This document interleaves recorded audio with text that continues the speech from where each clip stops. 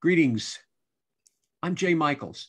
I'm a professor of media culture and communication, and I have been clocking sci-fi, fantasy, and horror films for nearly 50 years.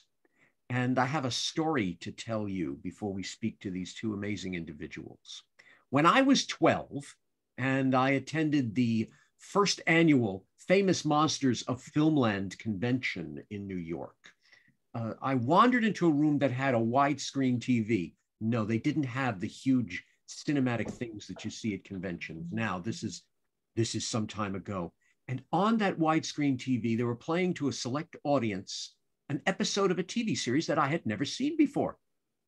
And it was this hugely curly-haired man with a multicolored scarf and floppy hat offering jelly babies to individuals. And he was battling a potato-like creature called a Santaran. And I thought I would just watch it closely and then run into one of the other rooms. I sat down and watched every episode that they played in that room, wrapped in absolute fascination. And from that moment on, I became a fan of Doctor Who. Doctor Who started in November of 1963, and it's still going. They are up to, correct me if I'm wrong, the 13th Doctor. We are soon to have the 14th Doctor. And if you don't know what I'm talking about in terms of how many doctors you have, then you've been missing out on some amazing entertainment. But I'm not going to blather on because I have two individuals who I'm going to bend their ear and absolutely torture them because they created a documentary on this amazing character and their own journey. And I can't wait to hear all about it. Welcome, Matthew and Vanessa. Thank you so much for being here. We're going to meet at the festival, at the Boston Sci-Fi Film Festival, which happens February 15. You can go to bostonsci-fi.com for tickets and other information. And this will be streaming on the new Boston Sci-Fi channel that will be on Filmocracy, and that will be inaugurated around the same time. Matthew Jacobs, Vanessa Yuille. Wonderful to meet you. How are you? Hello. Thanks for having us. It's Vanessa Yuille. Yule. It's like Scottish. That's Scottish. And that's why I'm from the Bronx. I saw an E. I just got to pronounce it. It's all right. Lots of people do that. Oh, good. Well, at least I'm in the majority on that. I did it when I think I first. Vanessa Yuille, I welcome. Tell me about your documentary. I'm all ears. Well, and the story is about Matthew Jacobs, who's right over there. For me, he's over there. And he's the writer of The Eighth Doctor. And this is when it was almost became an American TV show in the wilderness years. So in 1996, there's a Doctor Who TV movie that Matthew wrote. And it almost became an American TV show. And it kind of didn't really work out very well. And fans got very angry, and they got very angry at Matthew. And so he stayed away from the Doctor Who fandom. And the documentary is about the two of us. I'm following him as he goes back into the American Doctor Who fandom. I'm expecting, or we're both expecting, pitchforks and angry fans. And we do get angry fans. But really it's kind of how this community really embraces Matthew. He has to dig deep into kind of his past and figure out this sort of deep and ambivalent connection that he has with Doctor Who. His father was an actor in the original series, and we get into his relationship with his father, who was in the Gunfighters. And it's a moving and funny story. People are amazed at how are touched by Matthew's vulnerability and places where we go. It talks about kind of the nature of fandom and why we love the things that we love. It's a great journey. It's a story about us and friendship and also independent filmmaking. So, and Matthew, you want to add? Oh, actually, Vanessa, I'm going to grab you because Matthew. Oh, I'm going to corner you in a moment. Oh my goodness. Vanessa, okay, now we see why Matthew's here. Why are you here? Why is this important to you? Well, this is my feature debut, my first feature documentary, first film I've edited. So that's kind of a big deal for us. It's been a long journey. It's been a journey of, yes, this is pure independent filmmaking. And so we came from, it was just the two of us. You see, we are the production company. We are everything. We're the little, we call it, we're the little movie that could, the little documentary that could. And co-directors, co-producers. We've yes. kind of been making films together since 2010, on and off. And so then, now we have distribution. We're getting out there. We're going to be in Boston. We're super excited for the Sci-Fi Film Festival. And there's going to be we're the opening film. And then there's going to be a gala afterwards. Time Traveler's Ball. Oh, yes. of course, the Time Traveler's Ball. I definitely will be there for that. And we're going to be judges. So there is like so much to be excited about, Jay. It's just so much. That's great. Were you a Whovian before this?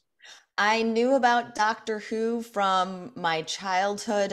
My dad loved Doctor Who, and that same thing, the guy with the curly hair and what's this phone booth. So I have very nostalgic memories. And Matthew and I, as you mentioned, we'd worked together before. I worked on a couple of his other feature films that he'd done. And he never really mentioned that he wrote Doctor Who. And then it was after the 50th when he just started getting invited to conventions, and I was like, why are you being invited to Doctor Who conventions? And he's like, well, I wrote the Eighth Doctor. And I freaked out. And that was kind of sort of the start of it, really, of why we decided to do the documentary. Okay, thank you. That's it almost sounds like my start with it.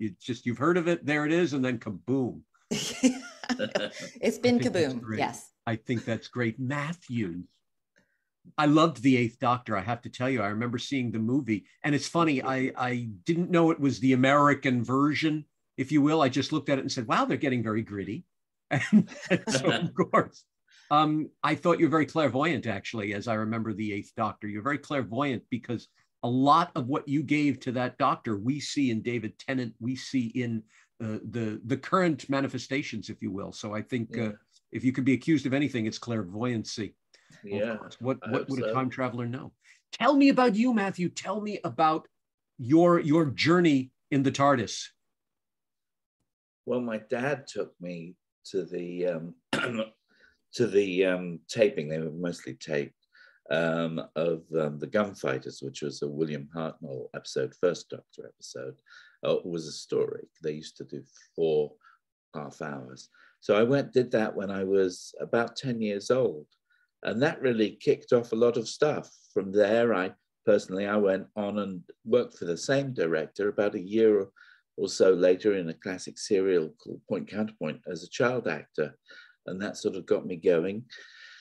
And then, 40 odd years later, I'm living in Marin, and I'm living in, I'm making American stuff. I'm making Young Indiana Jones, Lassie, The Emperor's New Groove, things like that. And then around about 2007, the bottom dropped out of the TV movie. And generally there was a depression. I started teaching, and I was teaching at University of Texas at Austin, and a bit at UCLA, and, City College, San Francisco, and finally Academy of Art University, which is where I met Vanessa, who was doing her postgrad. And she was already a very accomplished documentary filmmaker who worked with Dylan Glockler. And the two of them were kind of a team. And I'd just come off of a movie called Boxing Day, which I'd made with Bernard Rose and Danny Houston, and I was acting in that. And that had played Venice, and it was very exciting because we'd made it for next to no money, and it had done very well. So I took that principle, and seeing this wonderful documentary team, sort of married myself, if you like, to them, and we made a docudrama called Your Good Friend, and then we made another film called Bar America, and then meanwhile I was doing other stuff, and then just like Vanessa said, sort of we were meeting for coffee once, and Doctor Who Am I kind of had its genesis through really our friendship. Most films are born out of a desire to, say something important or express a definite emotion or something like that. There's something like that. But this was, didn't know that about you. Let's go and explore this, and it might be entertaining because it sounds like they're going to hate you. And they didn't really. Well, they did. So really, the journey is me being a bit of a dickhead, really going into this world and not really being a very likable person, I think. So it's a bit of a journey of what you call it when people get better, So hopefully by the end of the story, pardon? Catharsis. Catharsis. Yeah, there's a redemption. There's a bit of a redemption in there. Arc. Yeah, and so regeneration in the vein of Doctor Who. Matthew regenerates. That's right. And people go on it's a journey into fandom. Literally, I'm part of this family, and as such, that's the drama.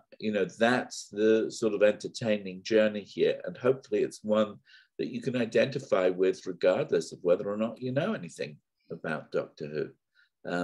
You certainly learn a lot about Doctor Who along the way, but it's not vital to know about Doctor Who to enjoy the film, which is why it got picked up in the UK, why it's been picked up by Gravitas here and comes out on the 28th of March.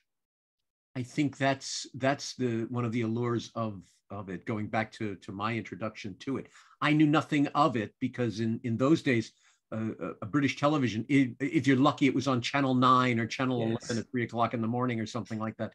And for me to get to know it and to understand it from nowhere and become a rabid fan, it says everything about it. Absolutely. Now it's going to be on Disney Plus. Really? Yeah, Disney Plus have bought into the franchise, and it's going to be right up there with Marvel and Star Wars. The new series, not our documentary. The new series. Not our documentary. Maybe it will be, maybe, but we don't know. That's great. Well, I'm glad I have Disney Plus. There you go. I have it for Marvel movies, so now I have it for Doctor Who as well. Now, before we started taping, you said that people didn't like your Doctor, didn't like I had a great time with that movie.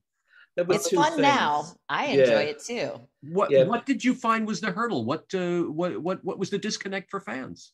I think anytime something is taken off the air for a while, like Star Wars was out of circulation for a while, then somebody comes back and, George was very extreme, made prequels. Everybody kind of got on his back about that because he starts to make choices with something that people have already have their preconceptions about. And in my case, the preconceptions were that the Doctor is 100% alien, and I made him half human. They really didn't like that. And then they also didn't like the fact that I had a romantic relationship between him and Dr. Grace Holloway. Not that they, had sex or anything like that. There was just some very. They kissed three times, Matthew. They kissed against a tree. Times. Nowadays, but their kisses are pure joy. Their kisses. The first is the kiss. I know who I am, and she's done that, and he just has to celebrate that. And then by the end, the kiss is a kiss more in the vein of what became Rose, which was the first, the first of the new Doctors, Chris Eccleston's. I was going to say the relationship between David Tennant's Doctor and Rose was so similar. That's why I say you were so clairvoyant. Yeah, well, we were the first. I mean, it was, Philip Siegel, really, who was the mastermind behind the Eighth Doctor. And I mean, he's truly a producer showrunner, and it was his intention really to make the Doctor more romantic, and I think that got picked up overall. And yeah, I mean, you have to, otherwise you're losing a massive part of the audience. It used to be very much a boys' show, and then with Rose, with Chris Eccleston, it became more of a kind of a show that women could get into as well. Well, there's the thing. I do know it started supposedly as a kids show, but the best kids shows grow up with their audience, and Doctor Who certainly grew up so that now when I was 12 it was brilliant, and now that I'm not 12 it's brilliant. And your Doctor certainly showed that. The Doctor grew up in that, and it being a TV movie as opposed to the serial that it was. There was so many aspects of that Doctor that said, okay, Doctor Who is growing up. There was, and Paul is like, isn't he, Vanessa? He's like the sort of Yoda in the documentary. We go to him, he gives me advice. Paul McGann played the Eighth Doctor from like With Nail and I, and he's been in many other things. But what's great is that actually there's a resurgence of the Eighth Doctor now. There's kind of like a whole movement online to bring him back to have his spin-off series, which is great because he's cool. He's been going all the time on Big Finish constantly since 2000 and since about 2000 or something. Prior to it being brought back in 2005, the Eighth Doctor was holding the torch for Doctor Who in audio dramas on Big Finish. Yes, that I knew, and he was very prominent at the 50th anniversary in terms of documentaries and things there, and it was quite brilliant because he was there for a transition, which was wonderful, because you see in the Eighth Doctor Sylvester McCoy making a brief appearance, just enough to get killed and regenerate. That's what happens when you come to America. There you go. There you go. Sure. But and then he eventually became the War Doctor, and he just really put everything together. So that's become very integral to this. What did you find? An interviewer friend of mine always has the question, what have you learned about yourselves? So I'm asking you both. You've now been to the sea of it. I think about Star Trek, and when Zachary Quinto took over being Mr. Spock, I remember there was a story, Leonard Nimoy turned to him right before they went into a convention, and he said, "Are you ready for this?" He says, "Ready for what?" And then the elevator doors opened and they were at a Star Trek convention. So I now ask you both, you have now been through the Whoniverse. What have you learned? What have you come away with from it? Well, I really like Whovians and the Doctor Who fandom. I think that I come away with that. I mean, we've met so many wonderful and amazing and supportive people. And, you know, we've been making this film for several years now. And so they've genuinely become friends, or we've become like the convention goers in many ways, because every year we've been saying hello to people. And so, you know, you become a part of that whole family. I guess that's kind of like our thesis of, you know, you find your community, then they become your family, right? So I think it's really been wonderful. You know, the show was something from my childhood and Carrie's nostalgia, and now it's actually being a part of this world in some sort of pop culture way as well. I think it's fantastic. It's like every time you see someone with a TARDIS keychain or earring or something, it's like, oh, okay, you know the show. And you become just immediately a part of this greater fandom universe. And I think understood completely. You've got it right there. Oh, there you go. There you go. My stuff's somewhere. It's over the other side. Matthew, you are the memorabilia for it, please. Pardon? You are the memorabilia. You were looking for a yes. You are the memorabilia. Okay, so I learned that about myself. No, it was, I've learned, I think the important thing is that the power that the audience has, the balance between the audience and the art or the show, if you like. The audience contributes as much to the show as the showmakers do. And I think it sort of corrected that balance for me. Probably before I started this documentary, I was very much of the opinion that they are the creators, they make the show. it's their show, and then there's the fans over there. And yes, that's kind of where I was, because I'd been involved in so many of these franchises, but I'd never really gone out and saw and felt what it was like to be there in the audience. Do you know what I mean? And then as that happened, I said, well, really what's important is the audience, and what the audience brings to a show. And even more important than the show itself is the way the audience relates to itself. And that's what we really got, I think, as we explored these conventions, was a sense of this community, and that the community is really more important than the show. You're absolutely right. And I see that all the time with comic books. I see that with all fantasy and horror and science fiction. I see the it takes a village, if you will. Yes, it really does. The audience, and I very much now when I'm teaching, because I teach, you know, or when I'm writing, you know, and I'm keeping going with my own stuff, I'm very much more aware now of how much the audience is helping me tell the story, or helping the writer tell the story. So the audience will fill in that bit. How many times have we sat in front of a TV show and we suddenly become very aware of the questions we're asking the screen in a way? Why did you do that? What are you doing there? What are you doing there? Those questions, that dialogue that's going on in our head as we watch the TV, that's the lifeblood of keeping something entertaining. If those questions aren't there, we get bored. We go find some popcorn. We go make a cup of tea. So in short, making Doctor Who Am I has woken me up to the Doctor Who Are We of the overall thing, really. If you had to, and I have two questions for you. I'm going to go for my second one first because you sparked it.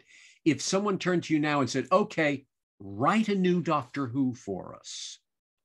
I think Vanessa could write a better Doctor Who than me these days, to be honest. She's got a handle on sci-fi and has probably a better handle on it than I do. I probably want to write something about, you know, my dad or about, you know, the weather, but I'm not sure I would be invited back into the world of Doctor Who unless it was something very specific. Like, I think I could write a good show about the fact that the Doctor is in fact half human. So, oh yeah, that would be controversial. People would love that. That would be like the episode that people decide, you know, did that episode really happen or did it not happen? That's right. That's right. It's a real issue, and you know, the is he or isn't he is something that's very much permeating the 12th, the 13th, and the 14th Doctor. What is his heritage?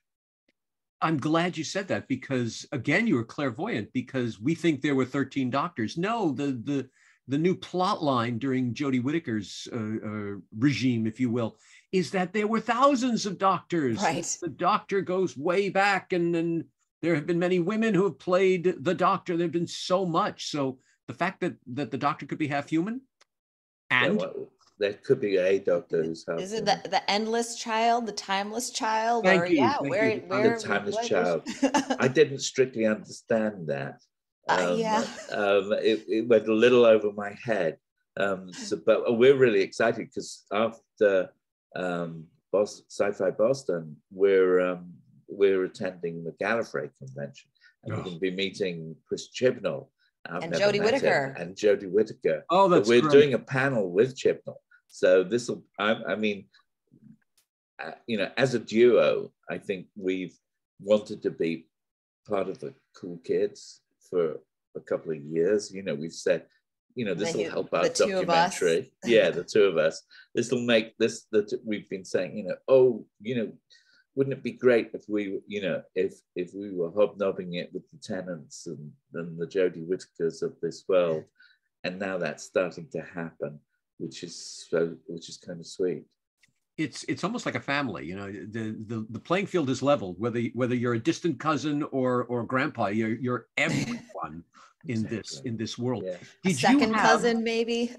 yeah, did you have when you wrote the Doctor, and even when you were doing the documentary, did you have what I'll call like helicopter parents? Did you have fans? Did you have fellow producers stand over you? Oh, you can't say that about the Doctor. No, this is what happens with the Doctor. I hear that all the time with Marvel superheroes. You hear everyone from Robert Downey to anyone saying, you know, oh, I have to be careful when I'm playing this role.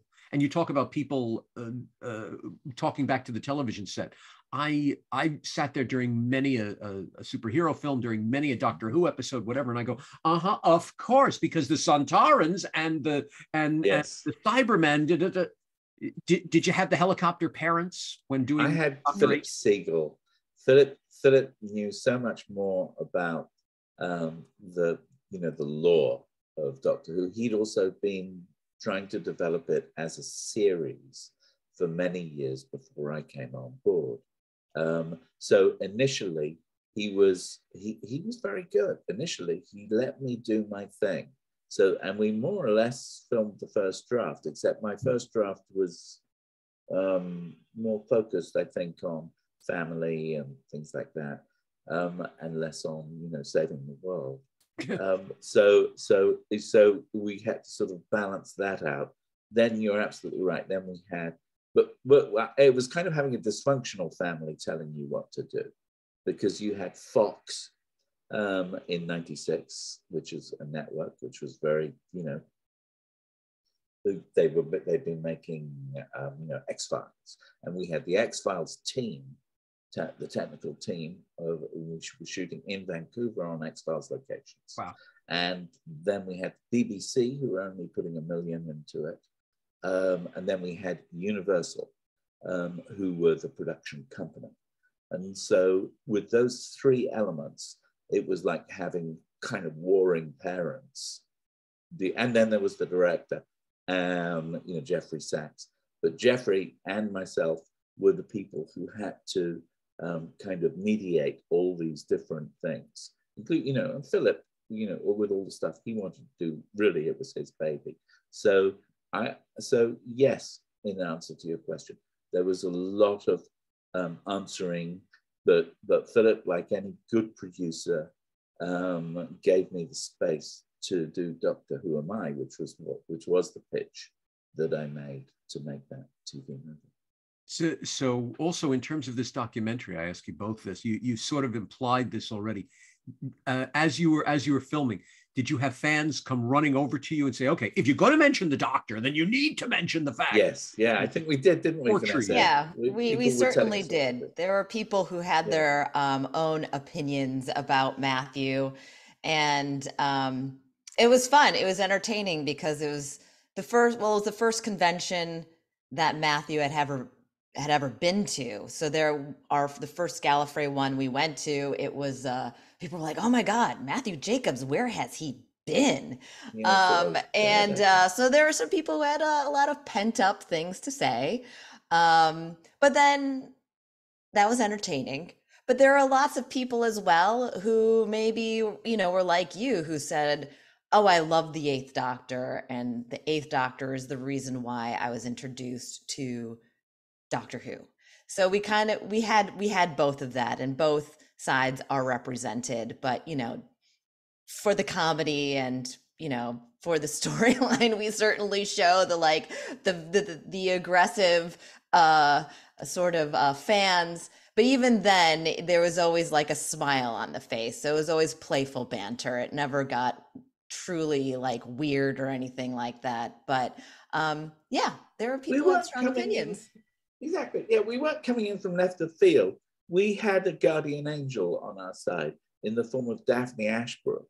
And it was Daphne who really introduced us to a whole bunch of the Uber fans. And because she was the one who was saying, here, you meet Matthew and Vanessa and things like that, because they were, they were great. They were, it was like, she has such a, I don't know if you know her, or have seen her at any conventions, Jay. She played Dr. Grace Holloway, and she's funny and witty, and very much an American.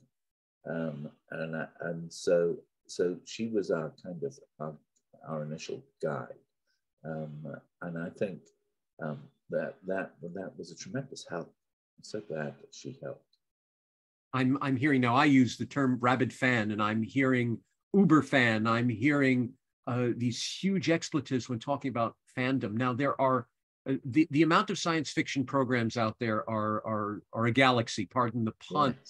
Yes. But you see that in Star Trek. The fans of Star Trek, there's a certain mentality, there's a certain obsession, and the same can be said for Doctor Who. And there are very few series that may have been better produced, better made, better whatever, that don't have that obsession like Doctor Who does. Now that you've been immersed in all of this, why are we so crazy about an old codger who took his granddaughter on a ride in a telephone booth to see an angry pepper pot, a robot, and a spud-like creature try to all take over the Earth, for heaven's sake, with all of the galaxy? They all just want this godforsaken planet. Why are we so crazy, and why do we lose our minds every few years when the Doctor regenerates? Why do we care? Why are we so nuts? Well, I think it's because of the care. Well, the Doctor, him, her, itself, as a character, just promotes just really good values and is sort of the protector of the little guy. You know, he stands up for humanity. He reminds us of the goodness in people. And I think audiences can identify with that, and they want to be like that. They want to emulate themselves as the Doctor and take on those characteristics. And it's like in the episodes of Doctor Who, it's just the regular anybody, just a regular old Joe or whoever becomes like the savior of humanity. So it's like, no matter, even if your life is boring or whatever else, you too could actually be swept up into this journey. You could be a companion. You can follow the Doctor around on all these things. And it's unlike Star Trek, where it's a federation. You have this, or even Star Wars, where it's like you have, these it's the good guys, bad guys, and these sort of, people in armies and stuff like that. It's just not as, I'm kind of not articulating myself correctly, but it's just like what you're saying is right. It comes down to the individual, really. Yes, it's much more of a. I mean, the genesis of the show was a children's show. Yeah. Was this, so the idea of a pepper pot, that sounds great. The genesis of the show was a show that didn't have a Bible, because it was very low budget. And the idea was that, when writers worked on the show to start with, they were given license to do whatever they wanted. So it very quickly started to attract excellent writers like Douglas Adams, like Terry Nation. All of those people came on board because they had a freedom. So there wasn't a Bible. There was a freedom to be truly imaginative. And that's the stuff of good science fiction. In my opinion, science fiction spends a lot of time making rules, but at the same time, it does that because there's a liberty, there's freedom. When we start watching a science fiction show, this could go anywhere. That's why we want to watch it. That's why I want to watch it. I want to see a show where half the planet is an engine and the Earth itself is the spaceship, like that Chinese movie that's out. I've got big ideas. Yeah, and also one thing about the Doctor too, he's almost, because we were doing another podcast and we kind of asked him about what he thought about the Doctor and fandoms, and there is something about the Doctor that's like a superhero. Yes. And you can see he's not a masked superhero like Batman, but he's like Superman. But he's more, even though he has powers, sort of like, I mean, Oh, that'd be an interesting showdown. Superman and the Doctor kind of like taking out the When are they going to He has a sonic cross-pollinate? screwdriver. When are we going to have the Doctor get together with the aliens? I know, but the Doctor's weapon is her mind, right? And using smarts and science in order to outsmart the evil person. But the Doctor is like a superhero, and you want to emulate the superhero. And superhero with a screwdriver. With the sonic screwdriver. And the fact that the Doctor changes and regenerates into somebody else it makes, I'm using the pronoun him, but it makes him more accessible to everyone. And he can be anyone. And so that's kind of just awesome. The Doctor isn't pigeonholed into one thing, and everybody can find something about this character through all the years that they identify with. It's truly like a genius show in that way. And it is as timeless as the Time Lord is. Vanessa, you hit some beautiful points about this, and it's always been part of my supposition. I'm thinking of a line that David Tennant had in one episode. Someone turned to him and said, "Well, how do you know so much about this?" He goes, "Because I'm clever." He didn't say because I'm from Gallifrey and I'm a Time Lord and the world. No, yeah. I'm just cool. Yeah.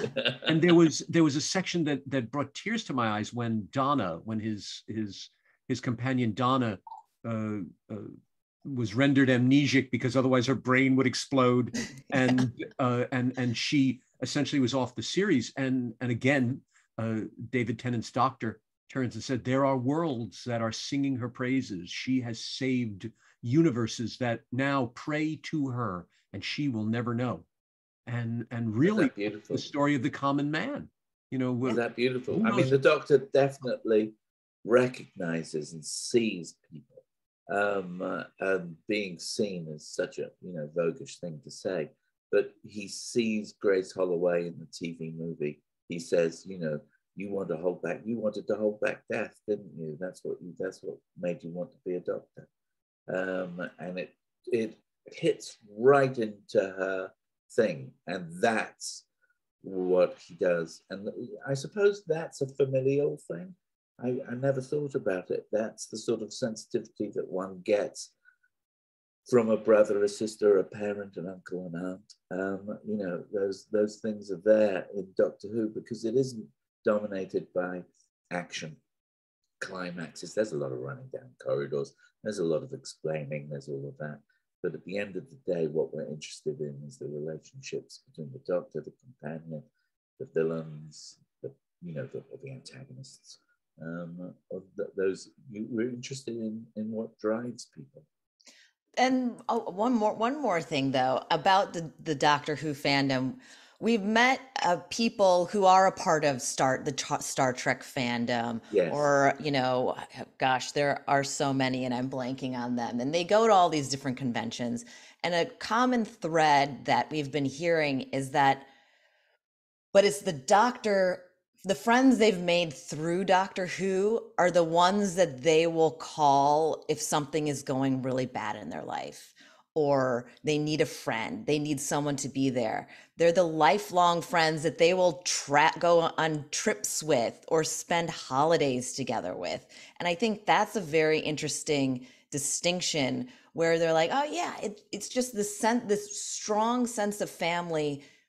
It exists in other fandoms, but it transcends into a really deep and lasting relationship. And I'm like, oh, that is particularly special and interesting, where we've heard that from many people about specifically the Doctor Who fandom. And my mom actually came to us to Chicago TARDIS, her first convention ever, and she loved it. I think she was blown away just by the energy and the warmth that everyone was bringing, where she's just like, oh, you guys are going to be at Gallifrey in Los Angeles. I'm coming. I'm going to be there. She's like excited to be there again and see the same people and stuff. So there is something special about the Doctor Who fandom, specifically even American Doctor Who fandom. Vanessa, you're hitting something very strong, and I'm being elucidated at this point listening to you. Yes, when you look at Star Trek, when you look at Star Wars, when you look at the science fiction series, when someone comes aboard, someone from planet Zoran is joining. It's so huge, it's so ceremonial. We can't connect with that. I'm thinking about when Tom Baker invited what was her name? I think it was Layla, the cave dweller, yes, to suddenly be a partner with him. And he never even said, when she left the series, actually, not when she came in, when she left, I remember he didn't even say goodbye. It was just sort of like, okay, he left. And when Rose came on there, again, you get Eggleston to simply open up the TARDIS door and say, "Want to go?" That's right. And that's what it is with a family. You don't suddenly say, "Please join." No, we just say, "Hey, what are you doing this weekend?" And it really was like a family member. You're absolutely right. Matthew, you hit something also that blew my mind. Of course, there was never really a script to this. There was never, it wasn't, we're starting the Federation and they speak Klingon, and let's make sure that when you Zhachuk means a meeting in Klingon, you didn't have that with this. Exactly. Well, there was no Bible. Right. It's interesting that we call TV, we say that there are Bibles for TV shows. It's like we're making commandments, we're setting down rules. And the shows that don't have such strict Bibles let the audience in more, I think. And they also, so even there are some shows that lose their North Star, as it were, like Lost, it's in the title, really. It's a fantastic show, and certainly for like the first 3 or 4 seasons, I was going, yeah, I'm loving this, and then as you get later down, many seasons down the road, I'm not sure where this is going, and that's probably I love that series. I was obsessive with Lost also, and I accept it, but there was a point where I went, what? Oh, it's another dimension. Okay, got it. Yeah, that's right. Not quite, and that's okay. But you see, they had that freedom because I think at some point they must have said, "We'll sort it out later."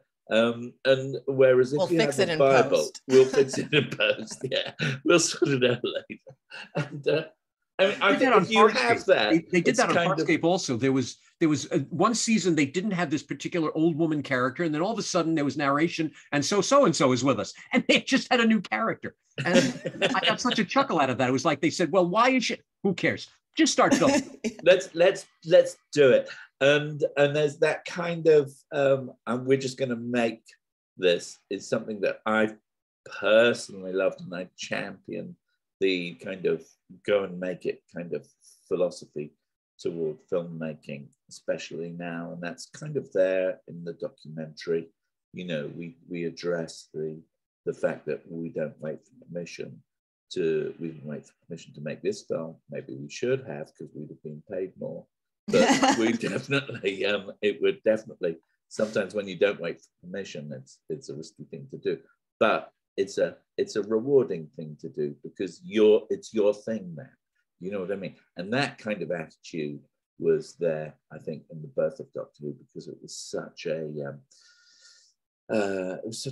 dream and so accessible. If you've ever seen that wonderful feature the BBC made about the first production, what's it called? A Matter of Time and Space? Adventures in Time and Space. Adventures of Time and Space. I loved it. I cried. I watched it twice. I was breathless to think that the brilliant idea of regeneration, and this is what I was going to say in terms of the Bible of it, the brilliant idea of regeneration just came because William Hartnell just he was getting old. The show anymore. He couldn't remember his lines. Right. My dad. The reason my dad's part in the Gunfighters was kind of bigger than Hartnell's role in that particular story was because Hartnell was kind of, having problems remembering his lines. There were many moments where it's just like, go ahead and handle the Daleks. I'm standing here because that was it.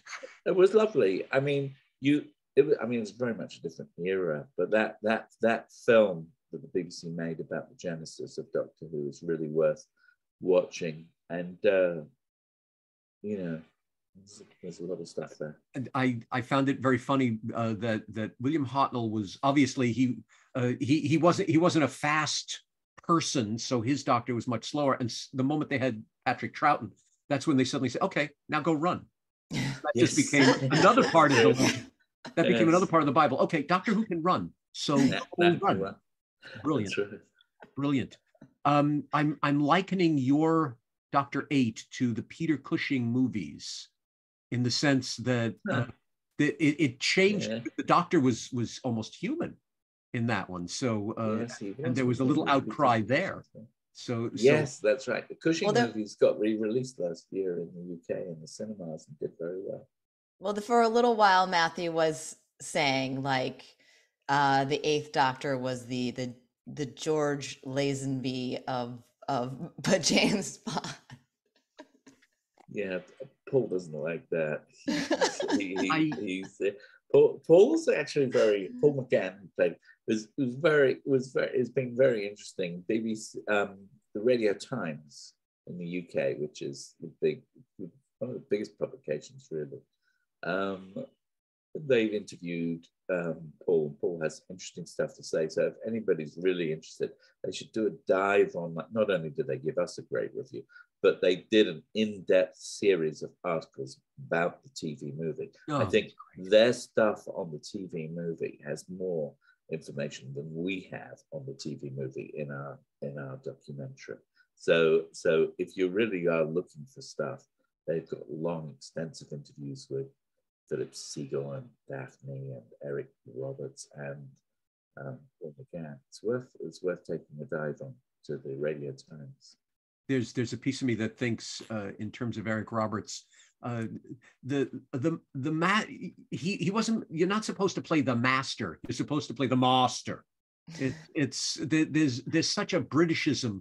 Yeah, he was playing him. He was playing him more like a sort of gangster meets a pantomime hero. You know, he's just sort of a weird for the occasion. Sorry, there's no Dalek. It's a Dalek, and there's no master. It's a master. I think that's. We had to have an American star, and he was game. He went to RADA and he understood what Doctor Who is, and so he was a good sport, as they say. And we interviewed him. It took us a while, but we finally caught up with him, and it was wonderful to spend an afternoon with him and his wife Liza. They're just wonderful. So we do have Eric Roberts in the documentary as well. That's wonderful. We don't really talk to Yuille, but that was just the circumstances really that we weren't able to sort of catch up with him. But I was bummed about that. Yeah, it was just sort of like budget timing. I'm like, as Asian American, I'm like, oh, it would have been nice to have. He's Asian Canadian, but it would have been nice. But that's probably one thing where I'm like, oh, he didn't get Yuille in there. But otherwise, it's a fun ride, the documentary. So it is what it is. That's for Doctor Who 2. Yes. Second documentary. I'm starting to fanboy out, and that's embarrassing for me because I'm finding myself saying, "Oh, did you see?" And I got to be careful of that. So I'm going to end with one last question. I'm going to bring us all the way around to a little piece that you had said that we just accept. And we're talking about Doctor Who as a superhero. We're talking about the allure of this character and the fandom and all of that. Do you get a godlike feeling as you look at the character? Because if I were to talk to you about a deity that comes from, if I were to say a personage that comes from the great beyond, materializes in so many forms that are different to so many people, and saves the world in a loving manner. And then you say, well, what's the name of all of these stories? Well, you can look for it in his Bible. Yes, exactly. Do we see a spiritual aspect? Is that part of it? Do you think that even back here are going, okay, if there's a God, then hopefully he rides a TARDIS? I think so. Yeah. I mean, when people talk about conventions as being something new, they're not really. the effect, the pageantry, the pageant, the passion play, the two planks and a passion, you know, that goes right back to medieval times and beyond. People dressing up as religious characters, going around and reenacting the passion or reenacting whatever religious thing they follow. And just the you know, TV and stories have become like a new religion, but not to the same degree where we have to have witches and burn people at the stake. Thank you. Well, we do discuss religion and fandom in the documentary. We do. So we have you touched on a very, very good theme, because we do address it, and it's really entertaining. Yeah, it's really addressed in a big way. We have Paul Booth, who is our resident expert from DePaul University. You've probably heard of him if you study. He does lots of books on TV fandom and things. He talks in the documentary. That's wonderful. That's wonderful. I look forward to seeing this documentary. I look forward to meeting both of you in the flesh at the event. I think it's wonderful that you've done this. I think it's wonderful that you've connected this amazing character in a documentary format.